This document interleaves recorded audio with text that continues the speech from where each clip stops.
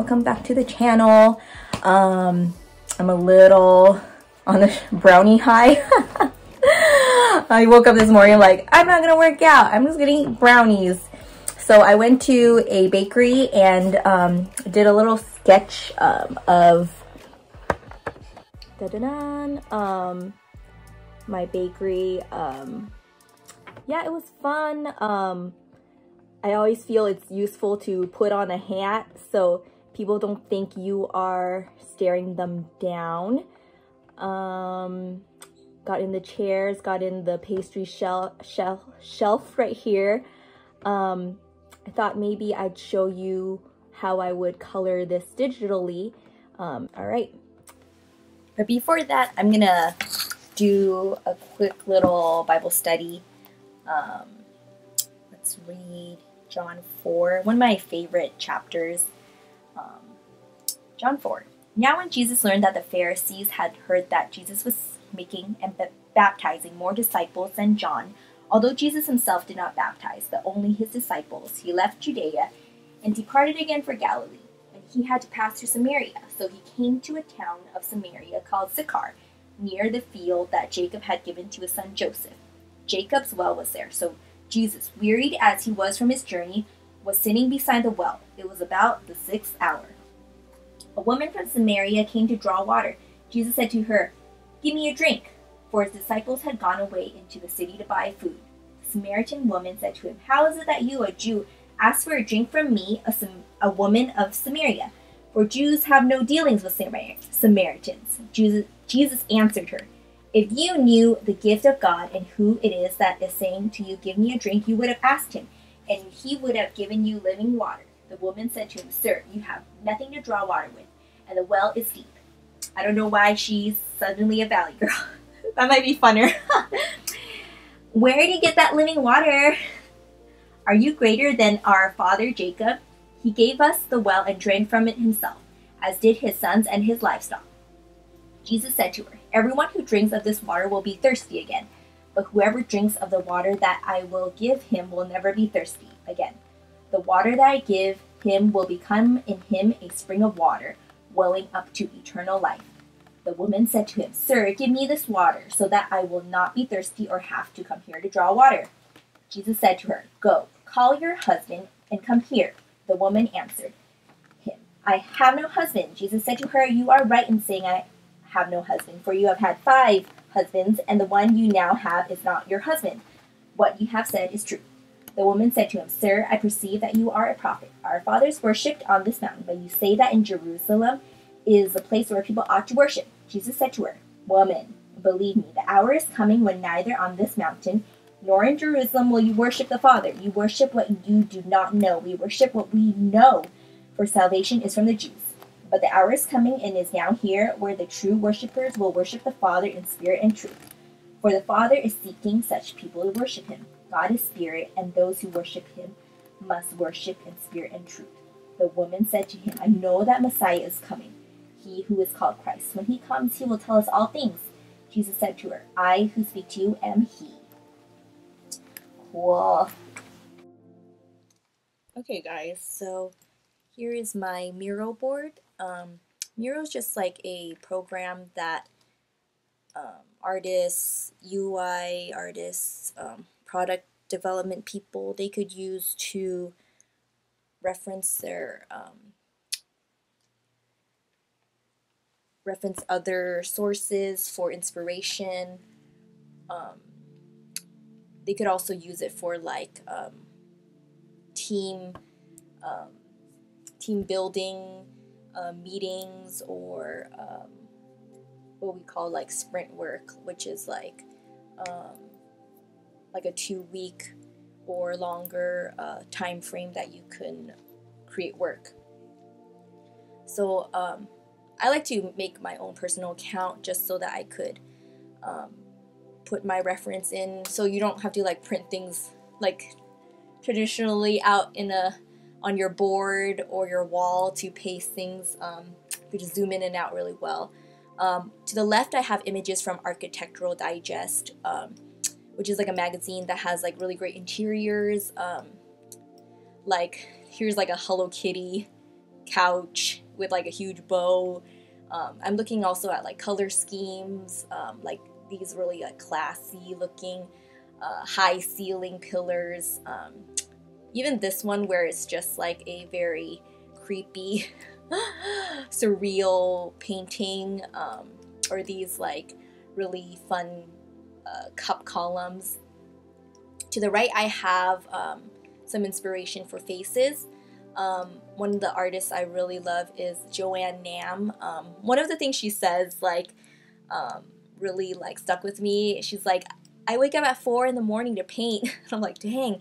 But she's like, I don't even need coffee because I'm just so inspired and like motivated. And that always stuck with me because I always like wish I had that feeling that like if I'm so inspired, I don't need like external like things like brownies or like coffee to, you know, get me going, you know, like just like that inspiration or that purpose keeps you moving throughout the day. So yeah, here's my mural board, and yeah, of course you could make your own personal account too. This on the sidebar, it's not quite loading right now, but on the sidebar there usually is things where if you're working with another team, you could like annotate, you could like put arrows and sticky notes in, be like, hey, I love this lip couch, or like, hey, you know, like paint the eyes like this, you know. So definitely a very useful tool for any type of work. So I'm gonna go into my Photoshop here. My windows are all over the place, so please forgive me. On my left, I have my brushes palette. The top, I have my paths, which I'm just using as like a perspective guide, like what I showed you in one of the tutorials. But right now, we're doing it digitally, right? And I have it as a layer. So what I did was I made these with the pen tool, like right here. And then I just did like stroke path, and then I put the perspective lines as a layer right here. So I'm gonna turn that off and show you what that is. So my line work is what I plopped in from earlier this morning. I put it at a what you call a multiply layer. So if it was a normal, you would see like the white of the paper, but when you put it on multiply, you could just see the black lines through. And I from 100% opacity, I kind of dragged it down. So I'm looking more at the color. Put in that creepy painting on the right, just for funsies. Have my little color scheme down here. Let's see, I thought I had another layer up here, but let's make one really quick. I'm going to duplicate that. And then I'm going to image adjustments, hue saturation. I'm going to lighten it and desaturate, maybe even shift the hue a little bit. Cool. So kind of doing this kind of palatial interior as my bakery. So I just first started with putting in the tabletops. I think that communicates the perspective the most, and the bottoms of the stools. Put in that rack for the bread. I always add like a trim, and when it's like on the bottom, like if I drew in like a bottom trim, I think it's called a wainscot. That kind of defines the corner of a room, which helps. I'm gonna label this wainscot and then put in a color for it. Let's see. Of course, it should be affected by the light here. So I'm gonna. This is my lasso tool. I use it to select the colors, and the paint tool to fill in. This color, I might put in a little more blue in there. And then I'm gonna grab my photo that I got from the cafe on my phone, and then try to hash out some of these stools. Trying to decide. I might just use a pen tool to get in some of these stool shapes. Let's see. Yeah, so just reading that John 4 passage. I once was in a church, and the pastor gave a pretty good sermon about how the Samaritan woman at the well, she just kind of represents like, it's almost like an every woman, you know, like, you know, are you defined by society, how society perceives you, or are you defined by if you're a true worshiper of God, kind of thing. Like society's like, oh, well, in the past it was like crazy, right? Like you probably like only have power if you are married, if you're in a rich family,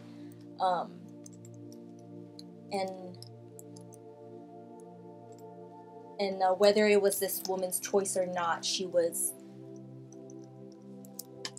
like trapped in that position, and had to have like 5 husbands, or one of them wasn't her current husband, you know. So I think that's something that like is if it was girl talk, it'd be like, oh my gosh, you don't need a man. I mean, whether you're married or not, like, it's like your ultimate value is your relationship with Christ, kind of thing. And I think that's something I have to remind myself constantly,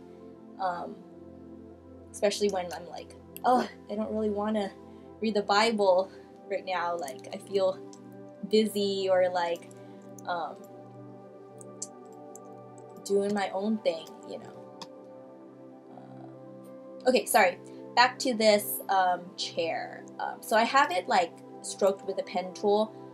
Now I'm gonna do stroke path, and then it just strokes it with a brush. So whatever brush width I have here, which is a circle, is gonna define that chair. Obviously that's way too bright, so I'm gonna color it down with like a red maybe. Okay.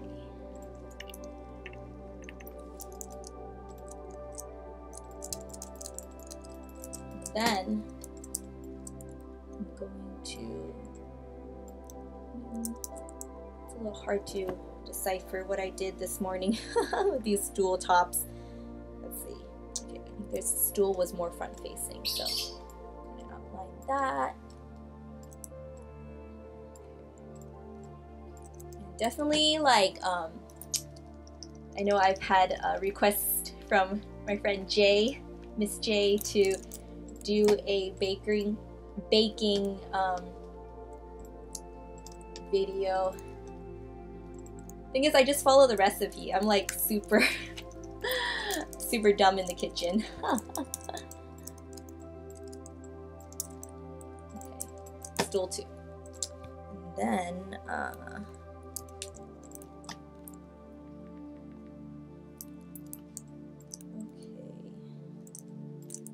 side.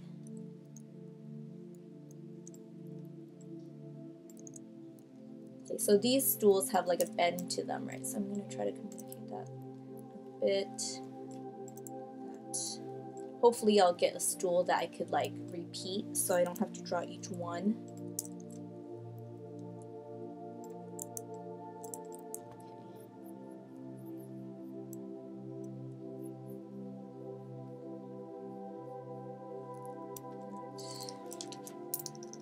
I'm gonna stool tops. I'm gonna put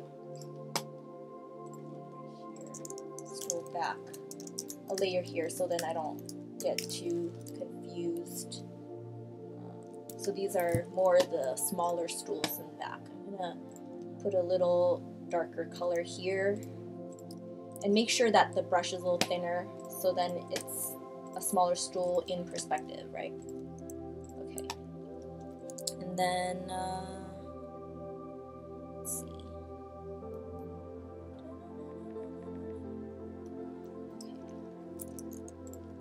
Okay. And to shrink your brush, you can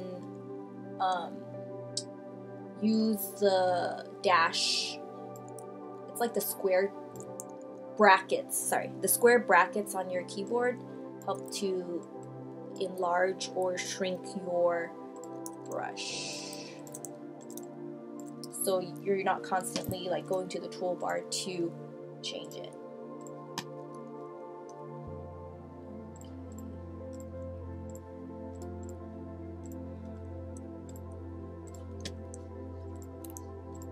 Okay, so got a stool.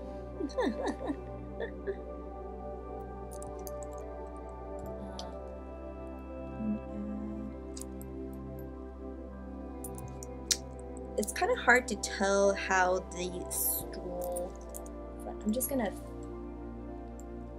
put a front leg here.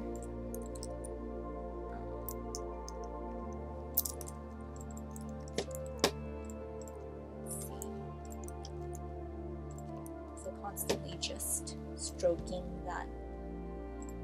And then also remembering that these are in perspective, so where the legs meet, they should kind of recede to some point in the distance. I'm going to turn on my perspective guide here just to line it up with a grid. It doesn't have to be perfect, but just give me a sense that works. Okay.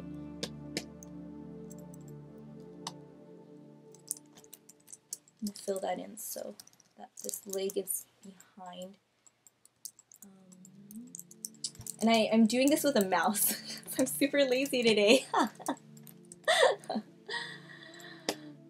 I have this move tool turned on with the auto select at the top left corner. So every layer, every part of the image I click should snap to the layer, which helps.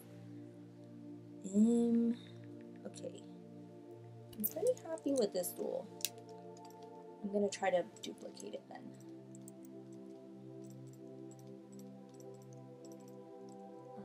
I think I should combine this stool legs with the seat so it's a unit.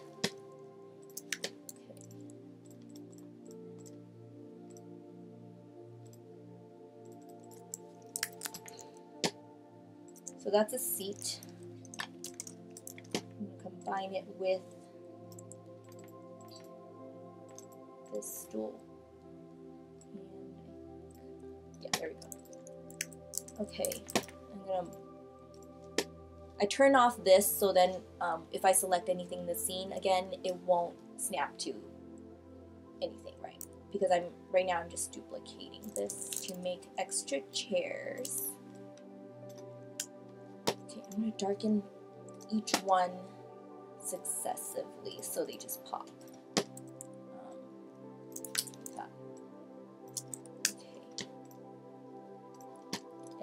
I could have gone the other way, like gone lighter as I gone to the front, but right now I'm just trying to create the props in this image.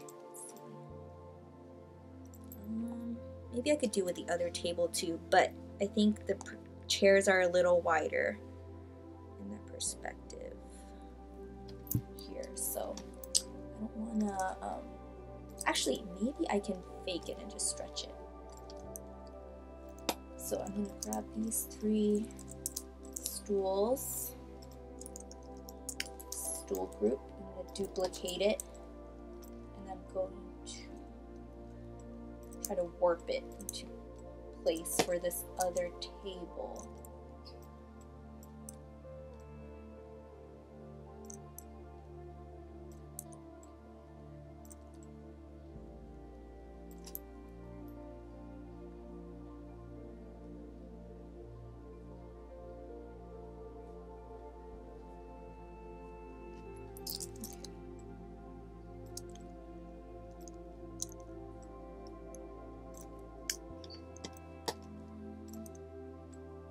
sure if I like these as a foreground.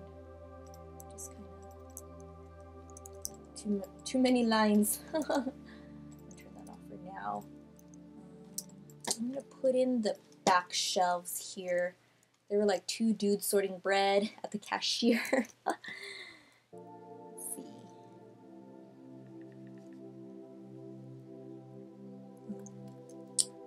And okay,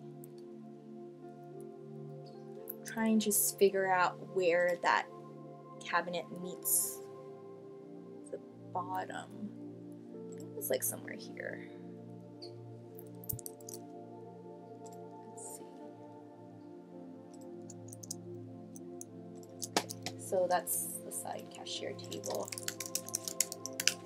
I'm gonna put this lower in my hierarchy of layers, just trying to keep it as organized as possible for now. I'm gonna stick with a blue color just to, I guess, make the red stools more of an accent color. Okay, and then add a tabletop. This guideline I put down is my horizon line where all of the lines recede. So I'm just keeping that in my memory while I draw these things. Okay. I think right here is where the counter lowers.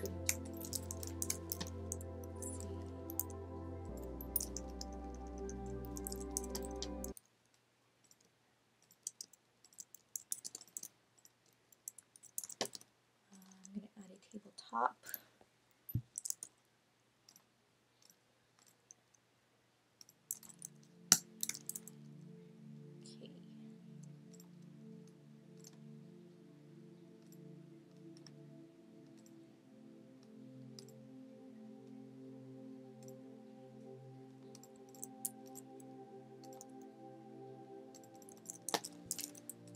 Okay, tabletop, white.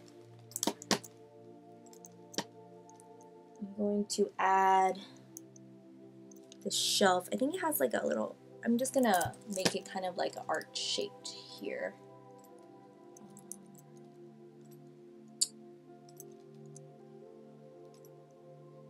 Like an arching one. Like that. And I'm gonna try to stroke it and then add a glass within.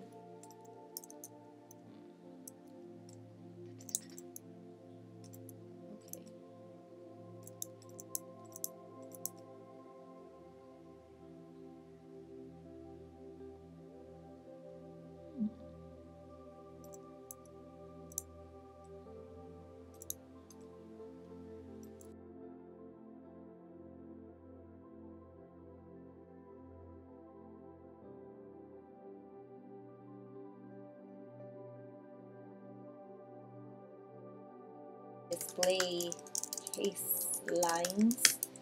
I'm going to stroke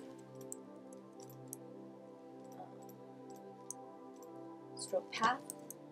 So now I have a display case frame, and then I'm going to add in, I'm going to lasso in the frame.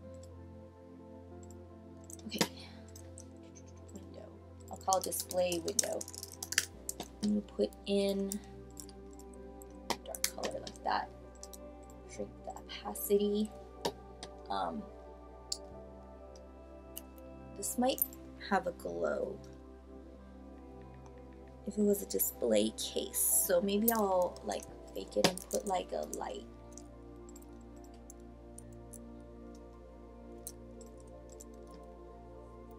Okay, that kind of works.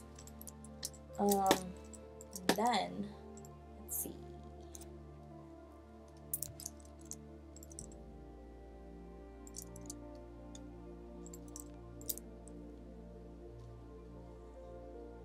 Off the lines, turn off my perspective.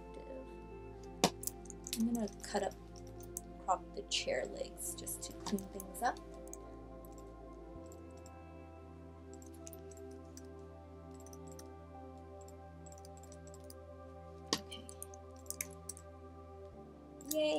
feel happy already. Like, kind of got the base of things, sense of interior.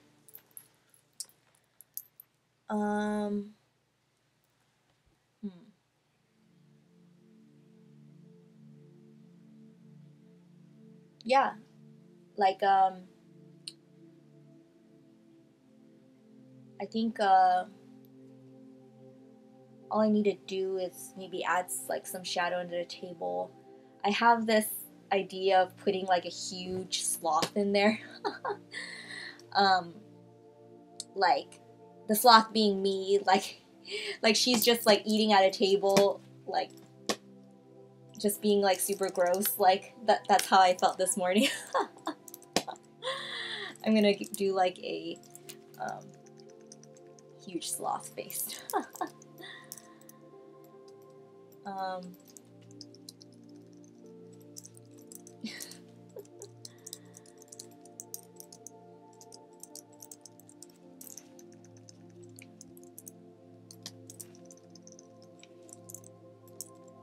Here's my arm. Let's get it darker.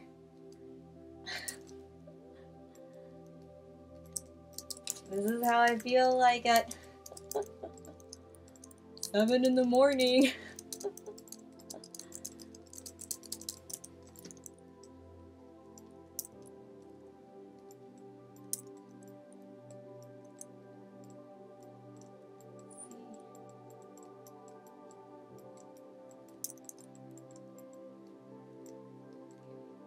And I just made it darker because it's under the table.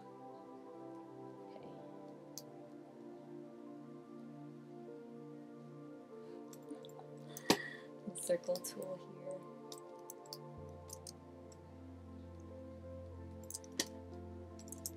Oh. I feel like every creature I draw kind of just looks like my dog, like this furry, white, angry thing. Okay. Skip the red one maybe.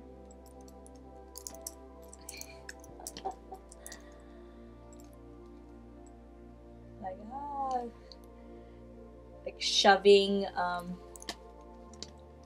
croissants into her mouth.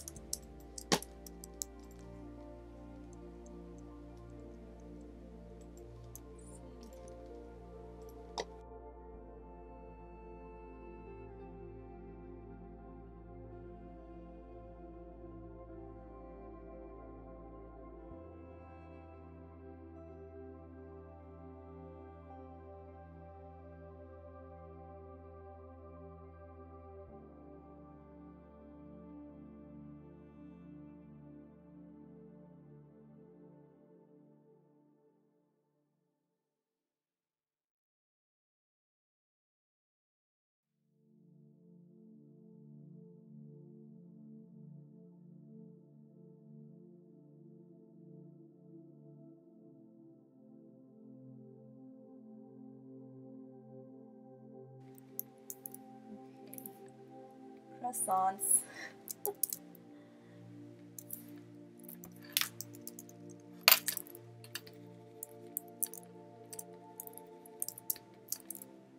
Okay, I don't know, maybe someday I'll have like a video of my keyboard to show, you know, what I'm doing with each keystroke, because I found that sometimes it is, I get it, like sometimes it is super unhelpful when I see a teacher do stuff, especially when you're like learning 3D, where like, what 5 keys did he just press to get there? Ah.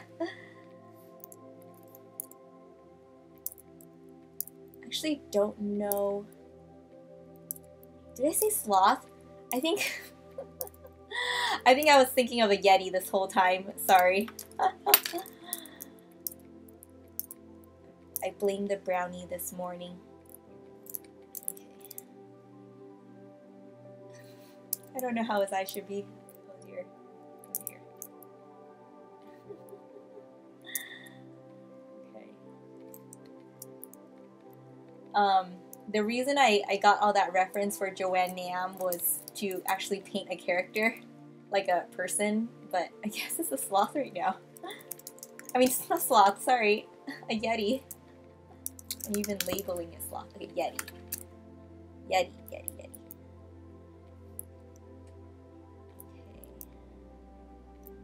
Okay.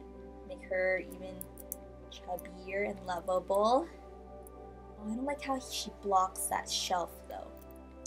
Maybe shrink her just a little bit. Maybe put her on that table. Actually, yeah, maybe she should belong there. Put her behind table here. And then put our painting behind that.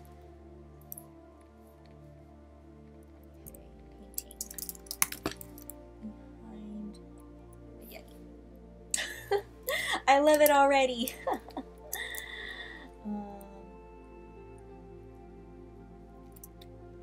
Yeah, I'm pretty happy. I think I'm at a good stopping point for now. Yeah, thank you for watching, and I'll talk to you soon. Bye, guys.